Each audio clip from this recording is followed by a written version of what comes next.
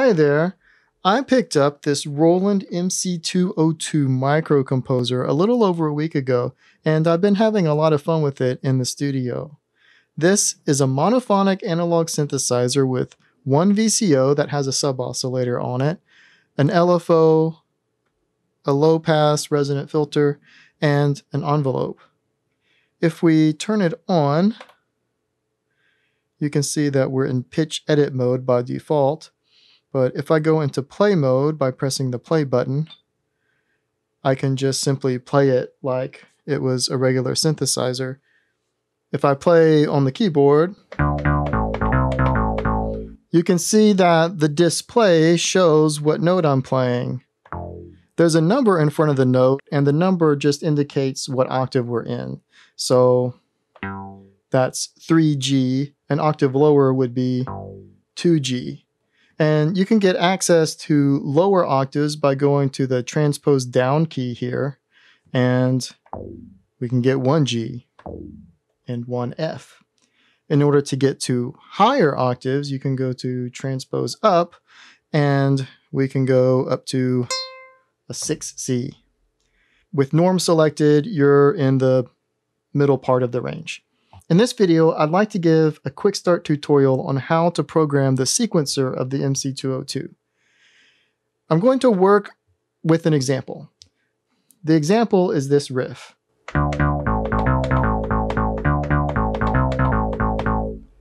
Okay, it'll be a repeating one measure riff over and over again. I just played two measures of it.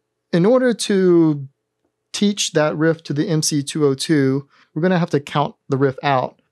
This riff is in 4/4 time, and you could count it out on your fingers like this. Here's your 1E and 2E and 3E and 4E and right? So the riff goes 1 and 2 and E and 4 and 1 and 2 and E and 4 and you can count it out like that. Or what you might find useful, especially with the MC-202, is mapping out your riff on paper.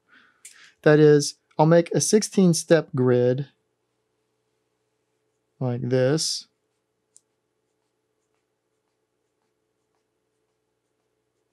I like to put a little something extra at the beginning of every fourth step here so that I can see where the downbeat is supposed to be.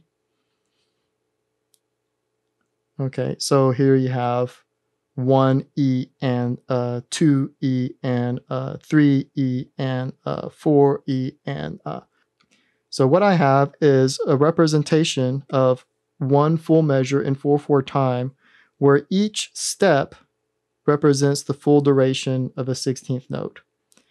And my riff is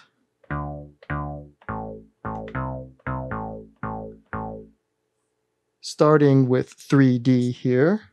So I'll put 3D here on the downbeat of 1. And then it was another 3D on the and of 1.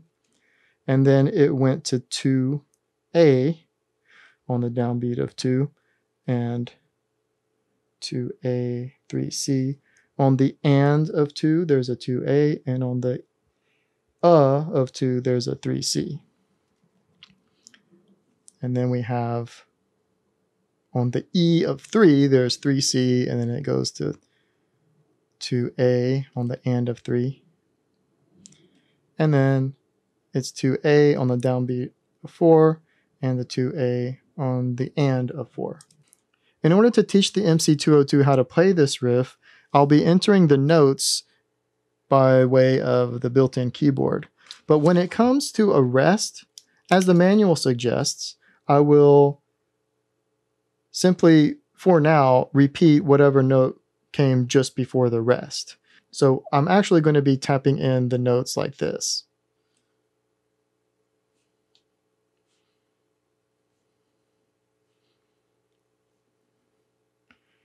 Now, it doesn't actually matter what note you play in place of a rest because it's going to get completely silenced out when it comes down to it. Okay, I'm going to tear this out here.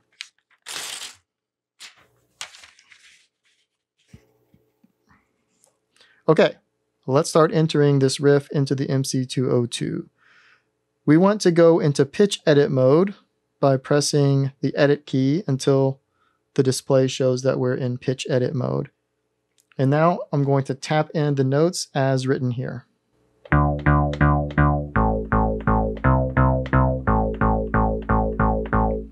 Okay, and let's check whether we've entered it as intended. Go to play mode by pressing the play key and press start. Okay, now you can do shift cycle to have the riff repeat over and over again.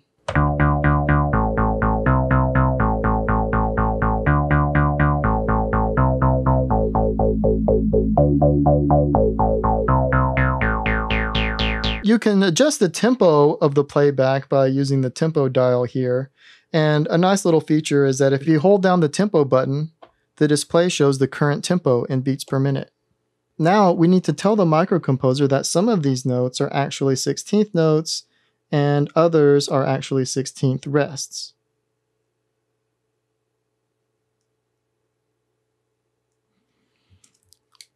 As it turns out, we can't just simply tell the microcomposer to do a 16th note.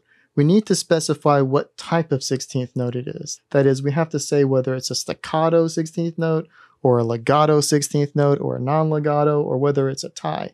Well, at least for starters, let's just make all of these 16th notes staccato. Now, in order to teach this rhythm to the MC-202, we need to go into step edit mode by pressing the edit key until the display shows that we're in step edit mode. Now, a useful move to do is to go shift, number 1, enter, just to make sure that you're on the first step of the first measure. Okay, we're now on the first step of the first measure and we need to do a 16th note staccato style. So I go 16th, staccato, and then enter. Now we are ready to edit the second step, which is supposed to be a 16th rest. So I go 16th, rest, enter. Okay. And I will continue entering the rest of our riff.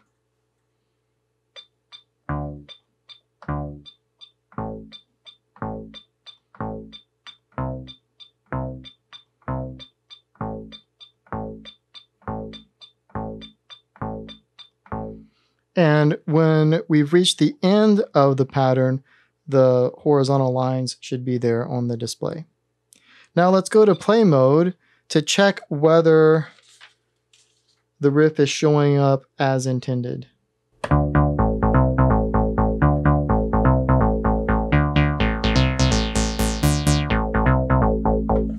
And yeah, that is the riff as intended. Now, the MC-202 has a very volatile memory. That is, if you were to turn this off, everything is going to be erased. So it's useful to have the ability to save and load your work. And originally, this was intended to be done using a tape machine, but you could use something like this. Here I have a Zoom H1N digital recorder, which records on the micro SD cards. I've got the line in on the Zoom connected to memory save on the MC-202, and I have the line out on the Zoom connected to the memory load jack on the MC-202. By the way, you want to make sure that you're in play mode before you do any type of loading or saving process. Okay, so now I'm going to save the data that we have so far on the Zoom here. So first of all, just make sure you adjust the input level so that you can see the pilot tone. The manual suggests a very hot signal of around 0 dB, but I like to keep it a bit lower than that. It works just fine. And you can save by holding down Shift, then do Save, and type in a number to name your program if you want to name it something. I'm going to name it 42. And then you can press Enter and start recording immediately. And as soon as it beeps, the process is done and you can stop the recorder. Okay. It's a good idea to verify that the save worked by doing Shift, Verify, and then starting your tape and then Enter. And if you see the program number come up followed by a beep, then everything's okay.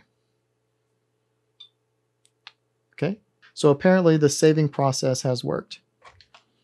Whenever you're loading in or verifying a program, of course you want to make sure that your recorder here is outputting a signal, and I just usually have it at 84. Seems to work just fine. Now let me illustrate how to load a program. I've already prepared file 41 on here to be a completely blank program. So in order to illustrate how to load the program, hold down Shift and press Load up here and start the tape, press Enter, and wait for the beep.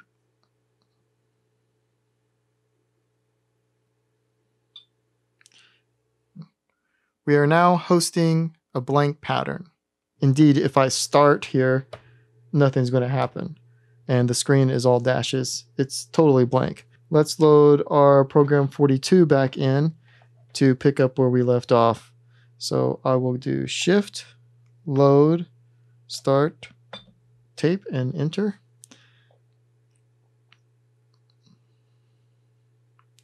Wait for the beep. And now we have our pattern back in.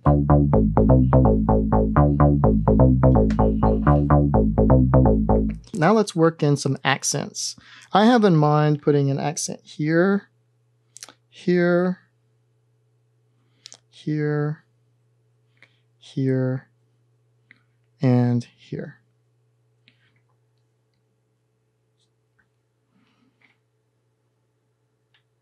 Okay. So in order to do this, we need to go into step edit mode, and we can do Shift 1 Enter just to make sure that we're back on the first step of the first measure. And I want to have an accent on the very first note. So I'm going to tap the accent right now, and I should now have an accent applied to the first note.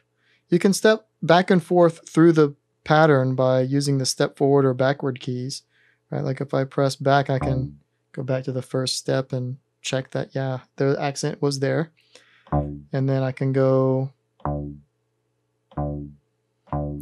until I get just before the note that I want to accent, which I should be at right now. So if I tap the accent key now, that accent should be now applied to that 2A. And I'll keep going. I need to go right before the note that I want to be accented, right? I'm right in front of this 3C, so I press accent key, and I go forward. And now another accent goes there. And I want an accent to go there. So now let's hold down Shift, do 1, and then Enter to get right back to the start of this program. And I'm going to step forward using the step forward key just to check manually whether I have placed my accents where I wanted them to go. So we've got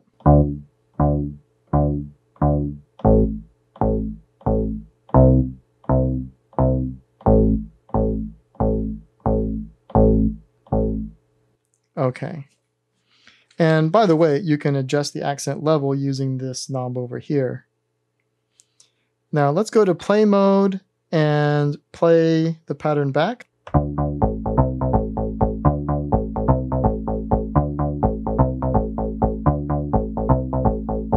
By the way, the accent comes in 2 flavors.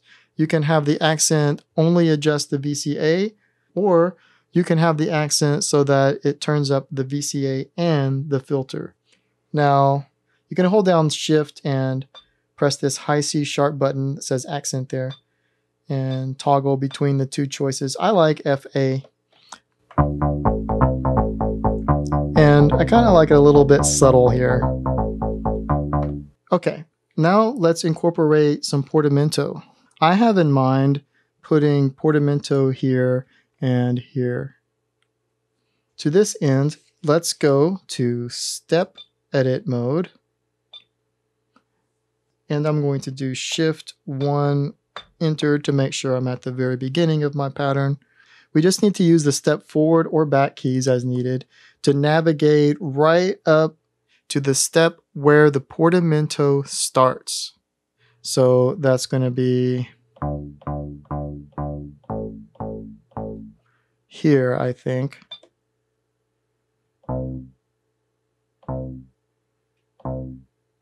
Right here. And we can play the pattern back by getting into play mode and pressing start.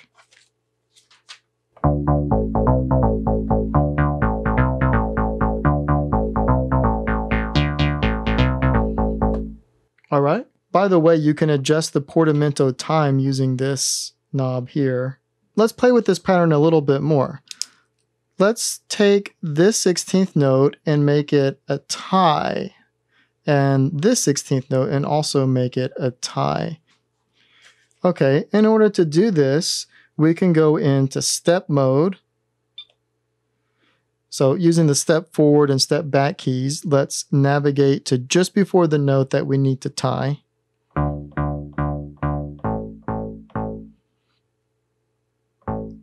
Okay, right there actually. And just tap in 16th, tie, enter. And step forward. We need to go right here and do 16th, tie, enter. And let's play this back and see if we got what we intended there. Now, it might be useful here to turn up the sustain a bit on the envelope so that we can hear that tie a little more clearly.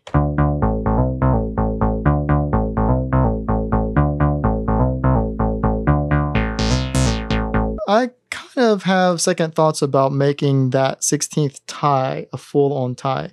I'd like it to be a little bit less of a tie, and gate mode is a useful way to address that.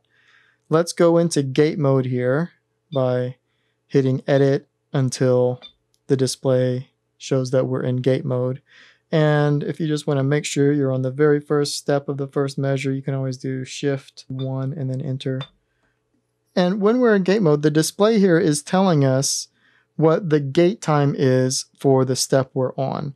So right now the gate time is 3, and that's the gate time for a 16th staccato note. The next step of the pattern is a 16th rest, and a rest has a gate time of 0. The gate time measures the duration of a note. Now, step time and gate time are two different things. Step time is the full duration of a step. As explained on page 14 of the MC-202 manual, a whole note has a step time of 192 ticks. A half note is 96 ticks, a quarter note is 48 ticks, and so on. For example, 16 16th notes equals one whole note, and 16 times 12 equals 192. Gate time refers to the actual duration of a note played. A rest is a note that is played for 0 amount of time. So a rest has a gate time of 0. A staccato 16th note has a gate time of 3. Step time and gate time are equal only in the case of a tie. Now, if we step forward through the pattern, we come to that note with the tie. I would like to change that gate time to 10 instead of 12. Make it a little bit shorter than a full tie. So I'll type 1, 0, and then enter. And now the gate time, if I go back, I can show you the gate time of that note is now 10 units. And let's step forward to find the other tie. There it is. I want that gate time to also be 10. So 1, 0, enter. Let's play back and listen to what the pattern sounds like now.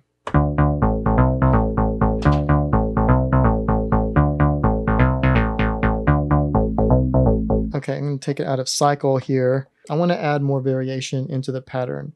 In order to do that, I'm going to take the following approach. I'm going to make the pattern 8 measures long, and it'll be the same measure over and over again at first, just for starters. And then I'm going to go in and change some of the notes in the sixth measure. I'll need to go to pitch edit mode, and I'll hold down Shift and hit copy here. The display shows me what measure it is I'm copying. I only have one measure in here, so okay, measure 1.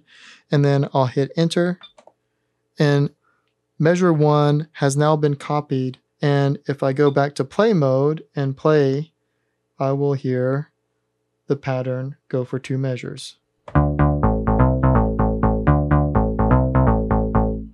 I want to do 8 measures of that, so I'm going to go into pitch mode and just do that process over again until I have 8 measures of the riff.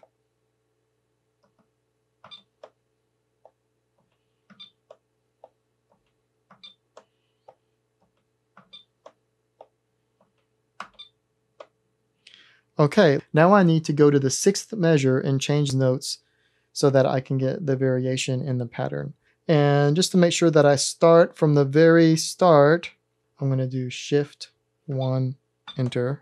And I can jump to the beginning of the 6th measure by doing the forward measure here until I land on measure 6. There we are. Okay, and I want to change these notes here. So it's going to go. Yeah. Let's go back to play mode and listen back to check whether we have it.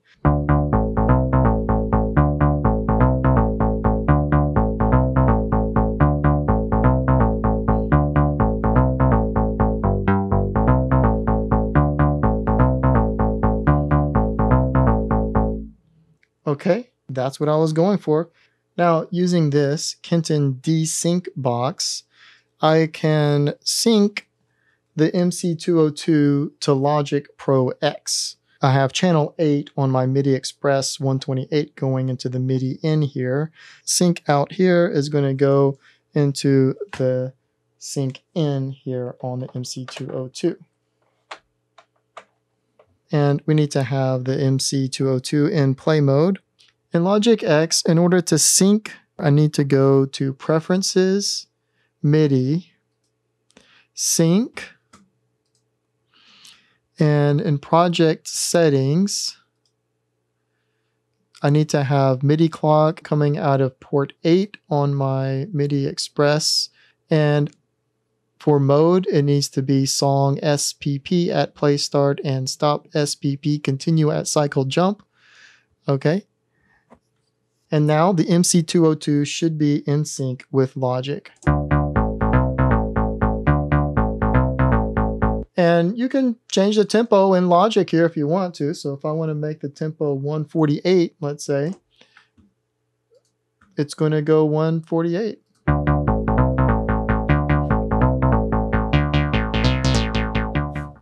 Now, if I were to try to start the internal sequencer on the MC-202 right now, it's not going to play. That's because I have something plugged into the sync in port. I have to take this out in order to use the internal sequencer. Now, I have an idea to change the last measure so that it has a chromatic crawl up at the end. That is, so it goes. In order to program that, I need to go into pitch edit mode, and I need to navigate to right before the first note that I want to change. And it's on measure 8. So I'm going to skip forward to measure 8 using the measure forward key. And then I'm going to skip individual notes by using the step forward key here. And I'm going to stop once I get right before the first note I want to change. And now I change my note. Next note change. And then the next note change. Notice that I put an extra note at the end that is not actually supposed to be part of the riff. In order to delete a note, navigate to just before the note that needs to be deleted.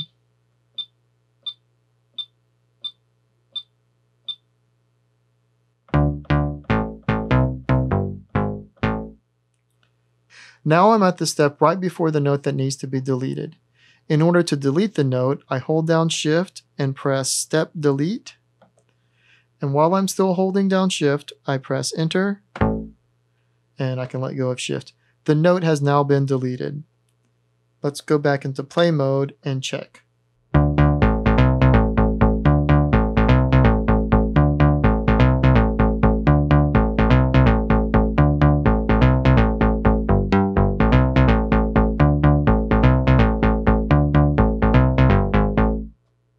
Alright, well, I hope you found this tutorial useful. At any rate, good luck to you and your music, and thanks for watching.